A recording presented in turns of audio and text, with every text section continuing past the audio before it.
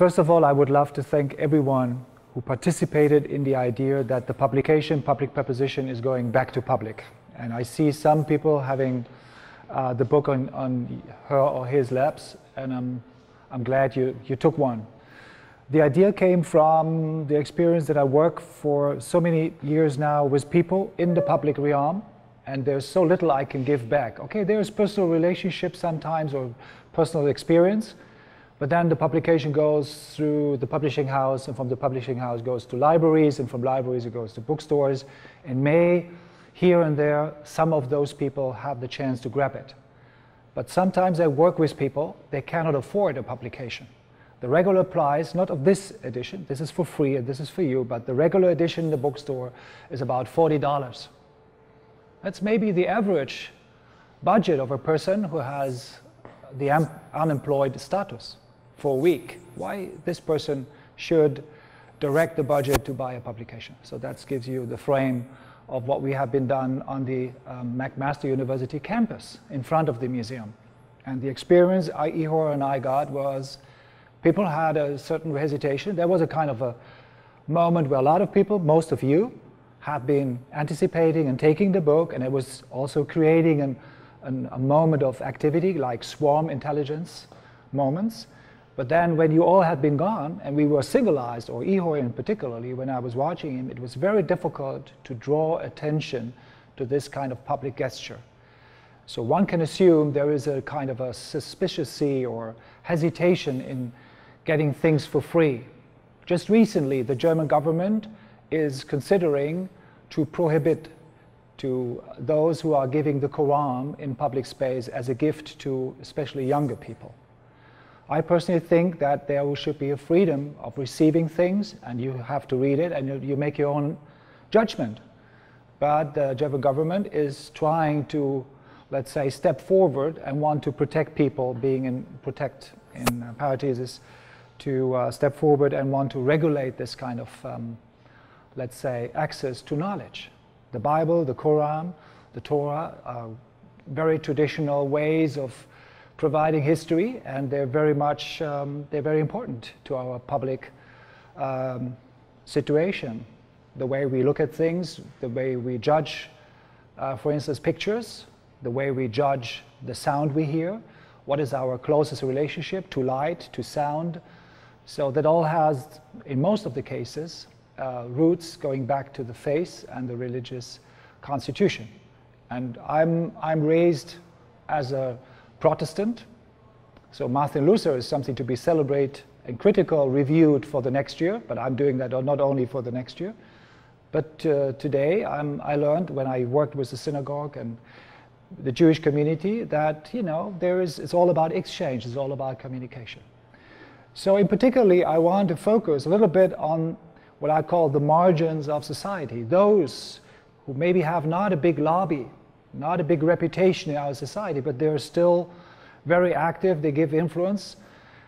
And even though I have to admit that maybe today we have to say that the majority needs a lobby, because we're so much driven by little groups and so much directed and reacting on little groups affecting the society, something which is also a movement starting right now in Germany. Where does it all come from? So this model of education in the store and physics, so gymnasium, and temple, so faith, knowledge, and exercise, and had a strong, let's say, layout. The topography, as you can see, the roads are quite wide, and also there is empty space. There's a whole arena, as you can still see the remains in Athens, in Greece. It's called the Agora, and the Agora is one of the strongest reference points to the work I'm doing. That's exactly the space I have on mind. People are free to move. Everyone is invited, but it also is the right of the person to pass by, not to pay attention, not to get involved in a discussion. But at least there is an attempt to open up, not to singleize. And you will see where we are looking at the activities right now in the world. This is a picture taken in Istanbul. Unfortunately, when it was taken in 2013, it now running into a very, very extreme actuality, simply because the current leader Erdogan is shrinking the rights of the people to speak out in public. There's a lot of press, journalists, artists, professors, faculty members of all universities in all over Turkey. They had been going into prison since the what's called the rebel movement in late July.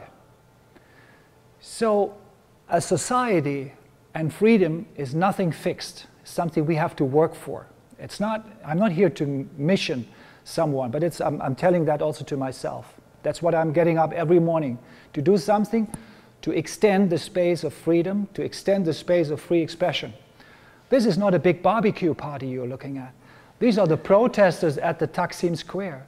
And you know what's interesting is that in the times of digital media and social media, a lot of people get back into private domains and act from the private domain via digital media.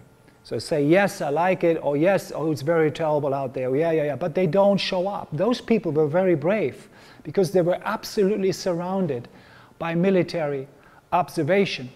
And most of them had been, you know, experiencing threats and personal injuries. The family, maybe they had been set off their jobs, you know. And it's not that the social system will carry them after that. So this is a very personal statement. And in this context, one has to read that, yes, as Ihor mentioned before, there's this group speaking out, but this group is built out of individuals.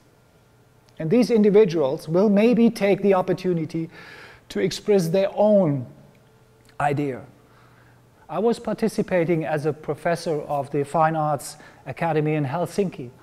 The artist asked me, oh, you are specialized in public space. What do we do against this, you know, financial criminals? And I said, what do you have on mind? Let's co-op with the Occupy Helsinki movement. And these people from Helsinki Occupy movement said, what are you going to contribute to our discourse? You are artists. I mean, what are you doing here? And we started a discourse. And after 3 months, we found out, yes, there is a possibility. Very little one, but we could get along and we could join them and could support their ideas.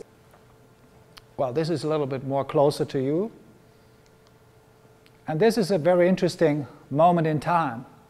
It has a very strong aesthetic, to my sense. Maybe you see it different, but I feel it's a strong component. And these are the people who are the garbage taker in San Francisco. It's right on the edge of the civil rights movement in 1967. When this picture was taken, they had to protest because the working condition was so bad, and the union were not really, not even the workers' union were paying attention to these members of the employment group, that they spoke out themselves. Just as a reference, if you're interested in this kind of protest culture, there's a very interesting book, it's called Global Activism, has been printed by MIT Press, Massachusetts, and it was edited by Peter Weiber, the director of the ZKM in Karlsruhe. And this exhibition shows what's global, what's going on in the world in terms of protest. And a lot of artists decide to leave studio, to go into public space, and even though they don't produce work, but they will be part of an energized or catalyst function in a civil rights movement. So this is a very typical word. It's constructed, Vereinigungsfreiheit. If you look it up on Google Translate, you won't really get to some, let's say, meaningful translation. But it says in the moment of the dynamics, those people were asking for the rights of reunification between East and West Germany. On the occasion of the, let's say, of a big exhibition of the Russian constructivist Kazimir Malevich, of his, you know, all of us know the Black Square. It's a kind of a departure between, it's a cutting edge point in art history. Some people thought, oh, it's coming alongside the experience of the Russian Revolution. So the artists may introduce the new aesthetics to the world. At the same time, when you look at this in the exhibition, you have the impression of it is domesticated. It has somehow, in the museum, it has a certain kind of flavor. So I had the idea to transform the Black Square as a public performance. So there was one article in the newspaper saying, come dressed white or black. If you're dressed white, you're supposed to be the frame. If you're dressed black, you are supposed to be in the center. The interesting thing is that also people, some of you also have a red shirt. They said this is the new black. People were chanting Smolensk. There was a monk. He was going very slowly. So you can imagine to orchestrate a square was only possible in the very beginning, and it was really running around to get the people, you know, in shape, I would say. But after a few moments, it was a stretched rectangle, because I'm not a military person. I'm not an officer telling people what people should do or not. So they took all of them their own pace. So after 90 minutes, I think we made it into a really respectfully looking long rectangle. But this is in the very beginning, so it is almost looking like a square. Just as an aside, this is the Hamburg Kunsthalle by Oswald Matthias Ungers. This is the old building. In here you find the cube, the black cube by the German artist Gregor Schneider. He was representing Germany at the 2001 Biennale, and he won the Golden Lion. And he tried to put this black square on the, I was supposed to say Medina, but it is exactly, his proposal was in the center of the St. Marcus Square, was in front of the Byzantine Cathedral. And the interesting thing is that the curators of that time in 2003 said, no, it's impossible. 2 years after 9/11, no, you cannot do that. We are offending the Islamic world. And actually all the imams were supporting it, said, yes, just try, it's an artwork. Yes, we understand, we share your fascination of a black cube. Even though that the Kaaba has a different, not only the shape, but also has the stone, and you know then the curtain. A lot of things are different, but there's this kind of a similarity in terms of size. But the Hamburg Kunsthalle, on this, you know, on the reason for the Malevich show, was accepting this. I'm showing you this picture just for a simple reason. As the museum called the police to announce that we are going to do this performance, they asked for an estimate $20,000 as a fee for us to protect this demonstration, to get rid of traffic and to ensure security. But as citizen Kuball, I have the right to protest. And I was organizing a demonstration. Police was covering me and ensuring the safety for nothing. So what do I learn? It is good to work as an artist, but sometimes it's better to do this on the background of a citizen. The citizenship incorporates a lot of rights. Can I extensively declaim or proclaim that I use my rights? Yes, at this point I can say that. When I talked to the police officer responsible for the city of Hamburg, he told me that his whole team is prepared to serve the citizens. This happened in June 1986. For 48 hours, 800 people had been kept, circularized by the police, without food, nutrition, toilets, whatever. Because this was a protest against the nuclear power station in Germany. That was the highest peak. And the people were taking off their civil rights. Can you imagine? So this was a big scandal. And here's my black square again. But here we're looking at street fighters squattering buildings in the city of Hamburg, surrounded by the white helmet police. Aesthetically, there's a strong connection, and I was sublimely trying to play with this ambiguity between what happened in Hamburg already, where the civil rights had been taken out for a long time. 48 hours is a long time if you have to stand in the, you know, during day and night and you cannot get off this situation, and this protest. And I think that was the reason when my ex-colleague in Karlsruhe, Boris Greuß, took this. This is the maquette. And actually, I made a black and white printing for everyone who participated. It was numbered and signed to each participant. We had in total 650 people. More would be better. And this is taken from Edward Hoxha's demonstration in Albania. He was a communist dictator, and he could organize things like that. So I just did some manipulation on the image, and I put the Hamburg skyline in the back. This is a photograph taken by my colleague Wolfgang Tillmans in 1992, as he picture that private shops are buying these fabricated concrete pyramidal structure stones, which you can use to avoid people lying in front of the shopping window. This is a way how public space is shrinking by private and commercialized needs. And this practice is now you maybe have 2 rows of stones to get even more space. But you know, this person there, maybe he used alcohol too much, or he's just tired and laying there. We don't know about the story about this person. It's not delivered. But definitely from the shop owner's perspective, it's a non-productive situation. He's not a consumer. He's not pouring money into the system. Talking about reintroduction of the physical presence of the body in public space. This is he is a choreographer from Turkey. Erdem Gündenes is his name. He simply stands in front of the media building at Taksim Square and facing the building, not saying a word.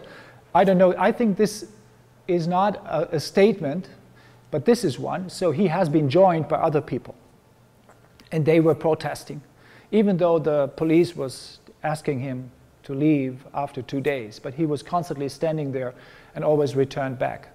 So that's also a way of you know, getting into a protest line without maybe showing signs so much, and not about shouting and marching around, but it's very much so, it's a political statement itself that you as an individual show resistance to the public authority.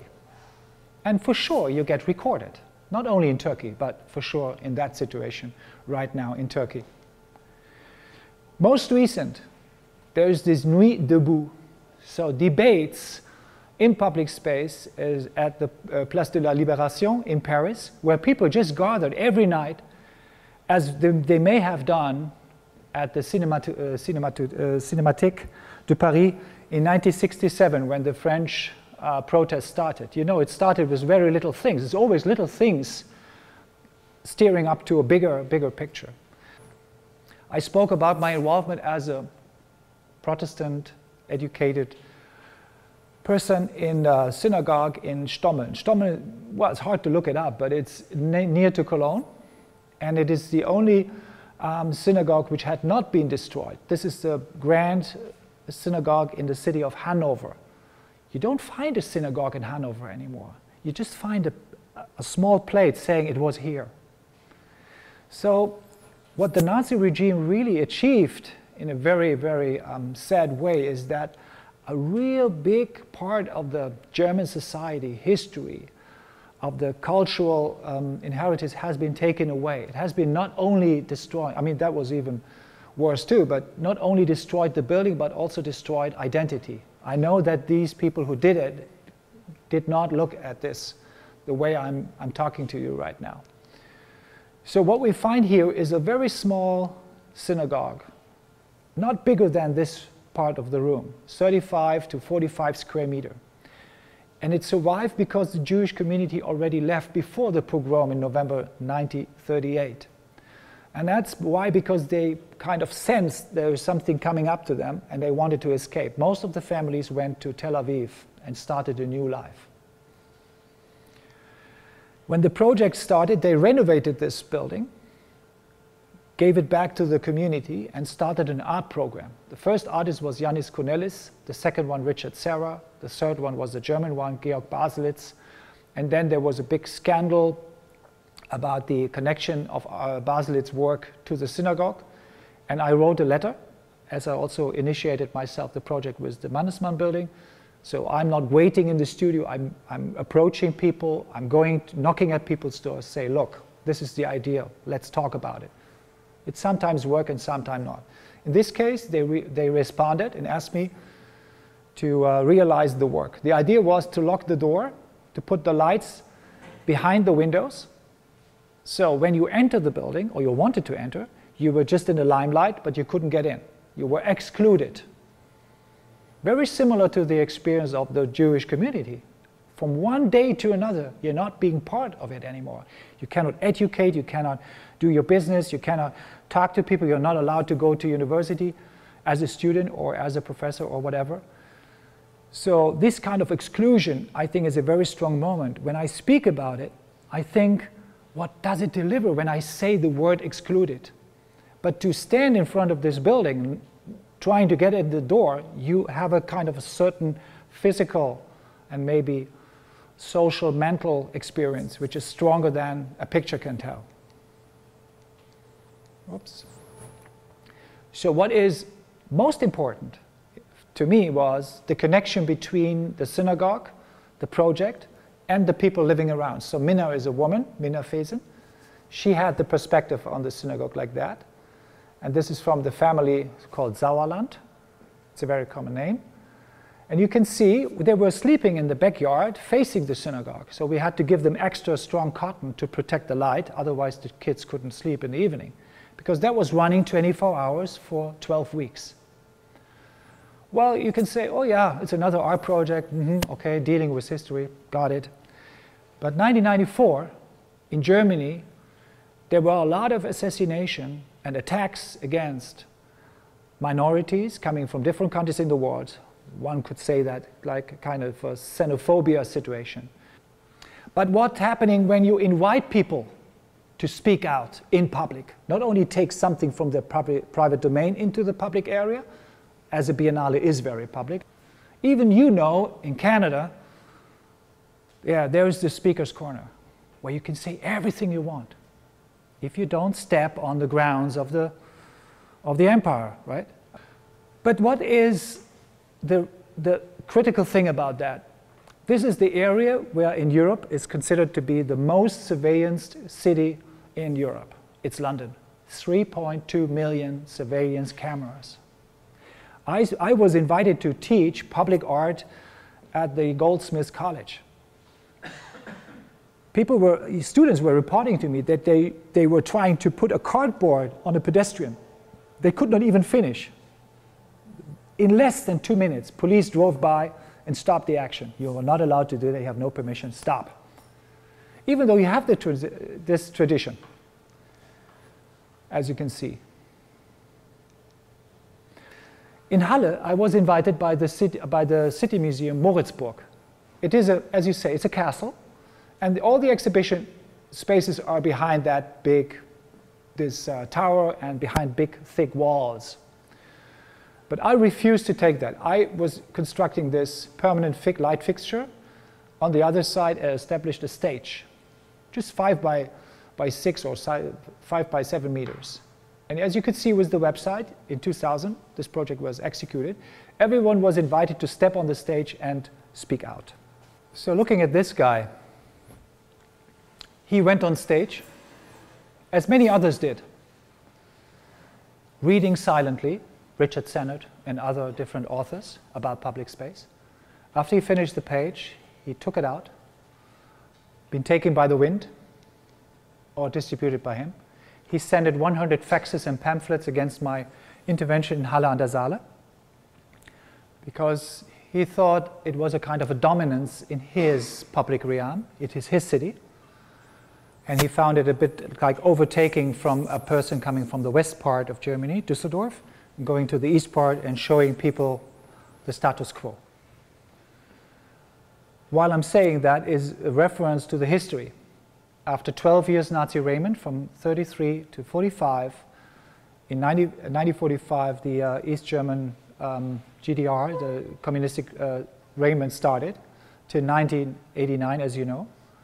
And when I did this piece in 2000, still a lot of people were not prepared to reoccupy the public space on their own demands. Because in communistic and Nazi regime times, public space was surveillance, but not by cameras, but by people. So in the end, after the two kind of major dictatorships, people were suspicious about the neighbor. Even family members could have revealed details from dinner talks and reported to other people, and some of those people maybe went to the concentration camp. I was in Katowice on Friday, and I left on Sunday from Detroit, where I arrived from yesterday. I did execute a project with the people they had actually invited different artists to intervene in the public space. And my idea was to convert a regular streetcar into a public sculpture. I found a woman. She wanted to drive on Wednesday night, Friday night, Saturday night, Monday night, Tuesday night, Thursday night, finished. And she was just driving around with the streetcar on all tracks, connecting different cities. And she never stopped. Here, this car tried to stop the tram, knocking at her door to find out what's the whole purpose of this. Because we didn't introduce it to the public. It was just appearing. So I addressed this work to an unexperienced and unprepared audience. What is interesting about the work for me was that people were writing to the mayor of the city. My grandmother was sitting in the streetcar. My assistant, Claudia, she's from Poland. So we got the original words from those people. It's only 38 kilometers to the concentration camp Auschwitz. There are 2 death camps. One started as a small village, and the second one was a death camp as a factory.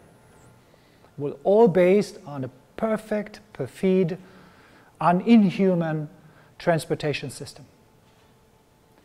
So everything that moves in the city and has this kind of sacred, untouchable kind of component obviously increased the opportunity for people to project their dreams or their memories to this streetcar. There was nothing on it, no name, no nothing, no written explanation at all. And you could not find anything on the web before or during the process. It started after. So the people did their projection. Putting that into account, I started to work on the white space. I was invited to the 25th anniversary of the reunification between West and East Germany. Can you imagine that 60,000 people gather? Yes, you can, because in this country you can organize a protest and it's possible. You gather on a big square and that's it. In communistic time, even those attitudes or these kind of actions to gather in public space were absolutely prohibited. So when the people met on the 9th of October in the center place of Leipzig, most of them artists, by the way, because there's the art school very close to that place, and the artists joined that. There was for them also a way to speak out in public. They decided to march. The police was watching from the roofs of the surrounding buildings. They telephoned to the headquarters in Berlin, should we shoot or not? And why we know this as a peaceful revolution? Yes, because they said no, don't shoot. And that's the beginning of the falling apart of the communistic system in East Germany. Because people were brave and said, critical thinking needs time and space, here and everywhere. I reenacted that banner. It was done by an anonymous person and brought it all over Germany to different places. And I put it up again and again because it's timeless. It's always the right moment to request this demand. Time, space for critical thinking here and everywhere. That's what it says in a very, amateur kind of writing on this white linen. So what I did, I created this area with heavy fog. The people were gathering, 220,000 people gathered in 4 hours, reenacting the tour and passing by all these interventions. And here they spent a lot of time looking at what and taking selfies in front of what. Can you imagine if you do a selfie? What do you see? You see you in front of that. And why did this work? Because it was not proclaiming and saying something to the people. It was just a basin, a vessel to contain or invite people to project and give something to that particular moment. It's hard to say while you're sitting here in a comfort zone, everything is easy. You're not involved. I understand that you look critical and say, how is this going to work? But it works because there is a moment where a lot of people have the same kind of energy and they share it, and you have not the chance to speak to everyone. So what you share is an atmosphere, is a moment, or as Claire Doherty would say, it's a situation. You are in it. And this situation is created by the context.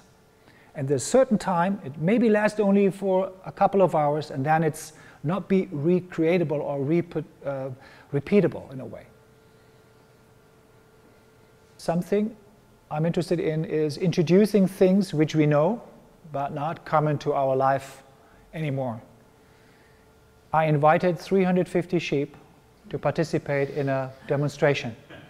Well, you can say, well, did I really speak to every sheep? He did.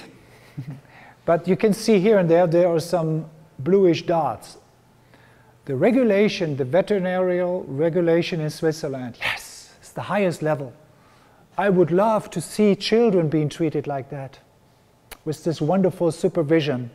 Don't touch them. Don't let them do things they don't want to do. Or if they can't do, don't force them to do that. These animals are 150% protected. Doctors had to inspect them again and again. And then I invited them to do a march through the city of Bern. I was part of an international theater festival. Actually, it was dedicated to Terry Fox, which I personally very admire a lot. I opened a theater. I took all the windows out. I broke out the doors. I blocked the street and made this theater a public space for 48 hours. And the sheep were the first ones entering that new public domain. And they left everything they could leave by nature. And then it was a public space. You can see the windows were out, doors out. And then we had to clean this a little bit. You know, cleaning is another big issue in Switzerland, another dossier like that. Then it was this public space. And then they closed the doors, put the windows in, put the seats in and the stage, and it was a theater. And it was reported that at least 3 weeks after, still the odor of the sheep were present in this room. I did this because the sheep just live in the mountains. And in the cities, we just know them as lamb chops on the table or in the fridge, but we don't see them as animals anymore. And as you know, a lot of artists had given a lot of attention to them. They painted them, Agnus Dei, yes. We celebrated on paintings. But what we do with the real thing, it smells, stinks, demands feed, demands nutrition. To bring it there, it was because this theater used to be a slaughterhouse. But as the theater was going on there for 30 years, people were not thinking about the slaughterhouse anymore. So I reintroduced at least that animal. It was the final destination of most of the animals when they entered that space, but in this case, every sheep was safe. This project is very difficult to explain because there is coinciding with different events in the world. I mean, one can say, yes, it happened a lot of things to me in 2010 or in 2011 to each of you individually. But let's say in a global context, there were two things very strongly happening to the people in Christchurch, New Zealand, which is on the South Island. It's actually the hub for most of the expeditions in the Antarctica. And what happened was a big earthquake in September 2010, and again in February 2011. Just 4 weeks at the 11th of February, and just 4 weeks before Fukushima happened. Fukushima probably got more attention in the world because it has a strong effect on the use and the usage and the future of nuclear power. At least in Germany, you may have sensed that Germany was the first country stopped everything, and Japanese just switched off all the power plants and then switched them on, and China decided to build another 50. Well, that's not really in balance. My work was dedicated to an idea elaborated by a colleague of Ihor. It's a common friend. I should say hello from Blair French, who is now curator at the Museum of Contemporary Art in Sydney.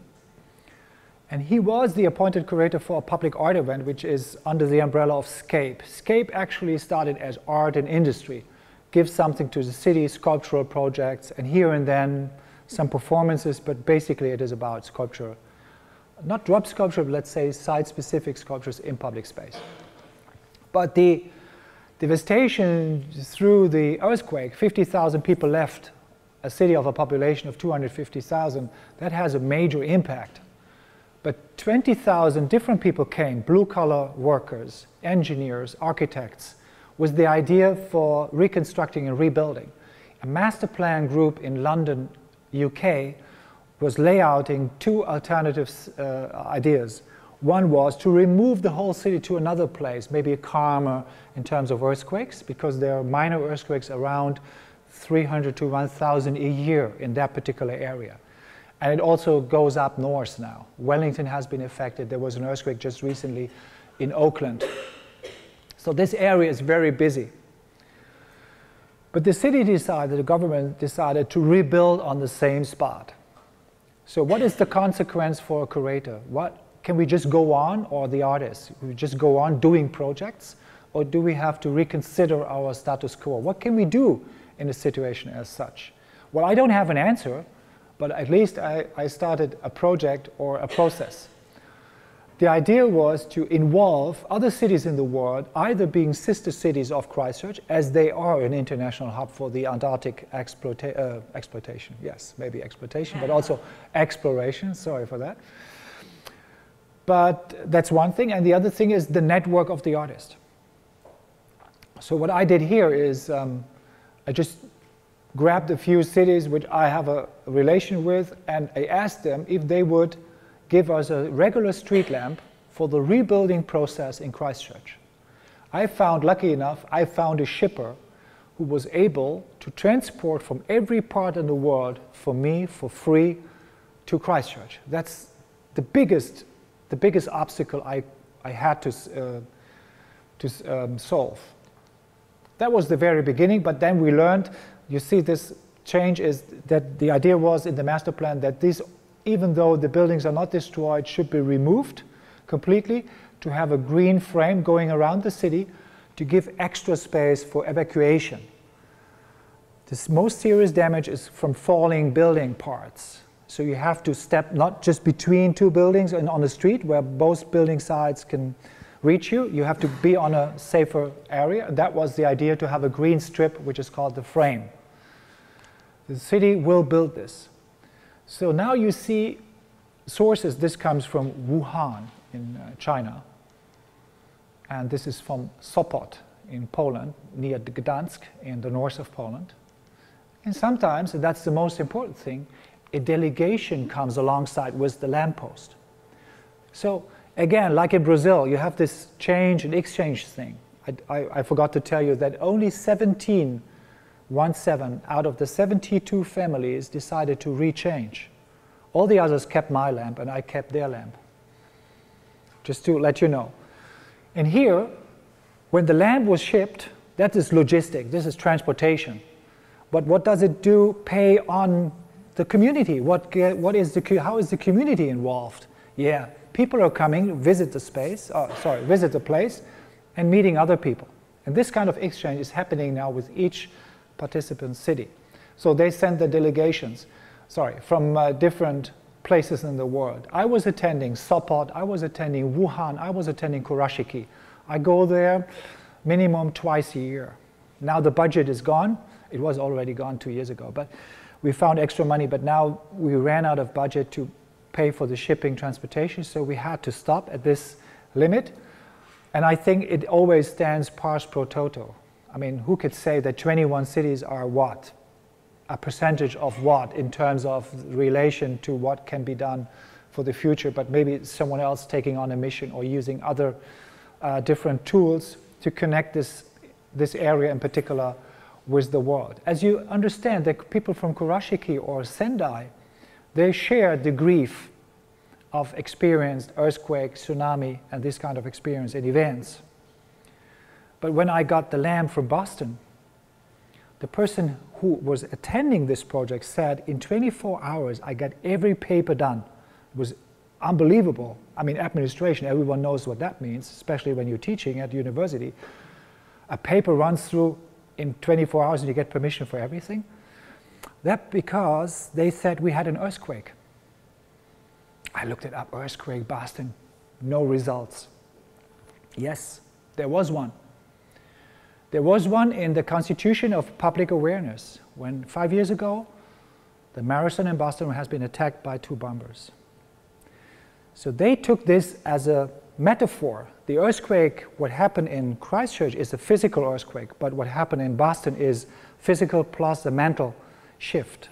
And you know, they have the common, the place where the people were discussing public issues in the agora of the city of Boston. And exactly outdoor, those people had been struck by the terrorist attacks, and that is the earthquake. Now we're getting back to Germany, one of my favorite cities.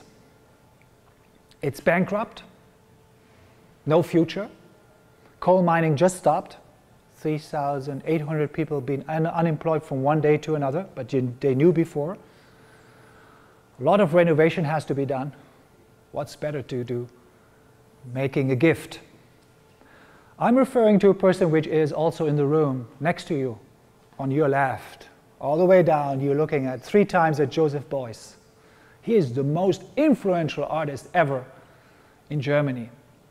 As he grabs the history of art, relates himself to the fragility of Wilhelm Lehmbruck, he incorporates the idea that artists can work in social realm and can have an influence, and you can change the methods, the aesthetics. I think that's a wonderful gift. And he made a lot of talkings, sit-ins, performances, colloquiums, seminars, whatever, just for free.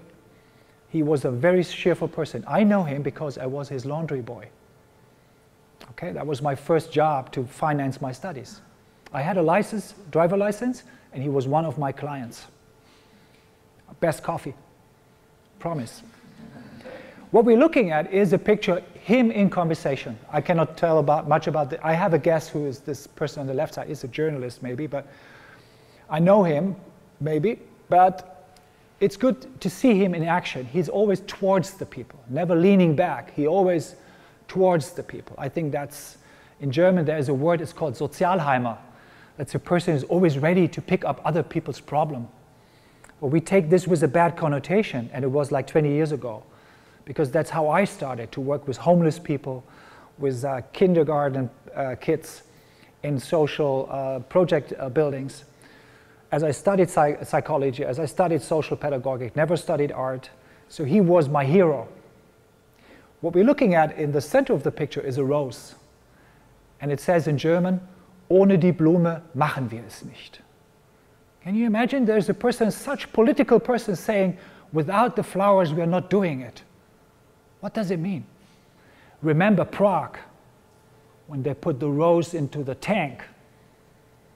When you see this little gesture, when flowers are introduced in a very military moment where this kind of ambiguity, where it goes into that or that direction. We don't know, right? We offer a peaceful gesture, but how it will be responded. What he's doing is, he is actually pleading that we have to ensure and maintain the fragile moment of democracy. This work consists, it's a glass cylinder that height, 35 centimeters, filled with water and a fresh rose. You have to replace the rose as the symbol that we have to revitalize our demands of democratic freedom in our society. It's not forgiven, it's not just there. It's there, but we have to maintain it. And this is the big work and gesture of it. It's an edition, not very expensive. I've seen this work in a museum in Denmark, a plastic rose in an empty glass cylinder. And I wrote to the director, it's absolutely impossible. And I put Eva Beuys in CC, just to let her know that's the widow, and she knows exactly what to do in this case. You cannot replace this water and this rose because you think water should not be in the exhibition collection room. That was the reason why they didn't do it. But you destroy the idea. And if you destroy the idea, better don't expose or exhibit the work. Why I'm showing it is because I want to make a connection between Charles Baudelaire, when he wrote in 1851 a selection of poets, which is called Les Fleurs du Mal. The flower of the bad, the flower of the weakness, whatever is the translation in English. Maybe there's an appropriate one. We say in German, we say die Blumen des Bösen, the flowers of the evil. Can you imagine I gave this as a present to the City Hall? This is the City Hall. Here's the museum. Here's where the people go for Parliament. And in here is the wedding section. So all the wedding couples coming down here, and I gave them a concrete vase to put their flowers there. There are two things you need to know. When this book was published in 1851, it was banned after 3 months. What he was doing is he was expressing himself to the public through very subjective comments, lyrics, poems. And the society wasn't ready. It was Queen Victoria's time in England. And there was absolutely no sexual accessibility in the society. It was absolutely banned. And there's this French guy, he thinks he can speak about it in public. Absolutely no. It was republished 20 years later. And you can see there are different kind of status of overpainting, graffiti, street art, whatever in that particular city. And you know the city is called Marl. When we brought it up, the people said they have no money, not even for the R. I was like, God! I visited the city several times. I went to the coal mine, I went down 1,200 meters into the grounds. I spent a work shift there, I worked with the people in the chemistry industry, I did this and that and this and that and that. I visited the pupils in the school and talked to the parents. And what happened now is, after 3 years procedure, I gave it as a gift. And after 13 months, the people of Marl had to decide if they want to keep it or not. And they voted yes. We want this critical, the flowers of the evil, written on our city hall, reminding us that we have to do something. They started DIY courses. It sounds like a romantic story, but it's the truth. And it started with the gift, and this I want you to listen carefully.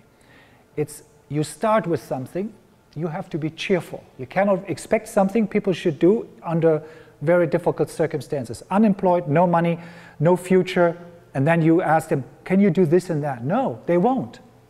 But if you give something to them, then people are maintaining. This is a typical wedding flower thing, right? They drop it there. They drop it there. And they build fantasy things, maybe different people putting something there. Or make a statement there. Yes. But when it's empty, it's worse than before. Without the flowers, you didn't think about it. But then you have the fleur du mal, and you have the empty vase. It doesn't last a day. There are people coming from all over Germany, driving by train or whatever, getting there by car, buying flowers and putting it there to maintain the process. At school, they started to read Charles Baudelaire in French lessons, in French original language. So it becomes infiltrating through different generations, part of a common sense. If you had been going there 3 years ago, what is les fleurs du mal? Ah, I don't know, I don't speak French. Now people at least can say what it means, and they're proud, and they don't know the artist maybe, but they know it's a present. We didn't pay for it. And why I'm mentioning it is a way and method to think about as an artist, to interfere or interact in public space and not waiting to be invited. I've just found someone who paid it. You know, we're talking about maybe $50,000. There's so much philanthropic money out there if you just present an interesting concept. I just heard that when I was in Detroit. I spoke to people of an NGO organization in Detroit, and they have a $2 billion budget for 5 years to spend for the community. And everyone on the tour bus said, oh, how did they get the money? Yes, they presented an idea, and that's why philanthropic money goes to. No, it's not a return of investment.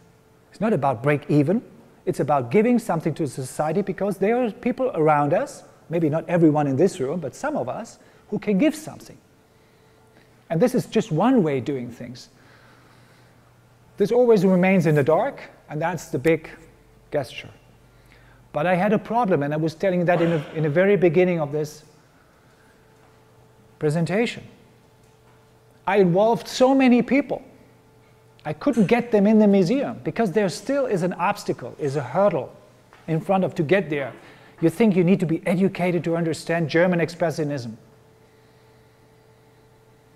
And if you don't get it, how you can create an access to it? Okay, here's the first public preposition book presentation in the public space. And people who never been to a library, never been to a museum, just could grab a copy and lining up to get a signature. And that for them was very easy to say, hi, I'm Margaret or Stacy or whatever, Hans, and glad to meet you. Because outside the museum, we are just people. We should be also just people inside the museum, but outside the museum is more obvious. Doesn't mean if he or is a curator or not. He's a person. He's a citizen, and I am, and you all are citizens. And here we are meeting in front of the museum on a public space. And that's for you to remind what happened today. Some of you may picture yourself, and that's the moment. And I like that. We have to do that because if we are not watching our territories outside, the territories we are looking at, I mean, this is just one example, as I mentioned, this is just a symbol for what's going on worldwide, you know, this kind of development. We have to avoid that. Okay, he is threatening us in a way, but it has a cynical component in it. But at the same time, if we step out of public space and just look back on our private realms, we give that space maybe to other political reasons, and we should fight. Thank you.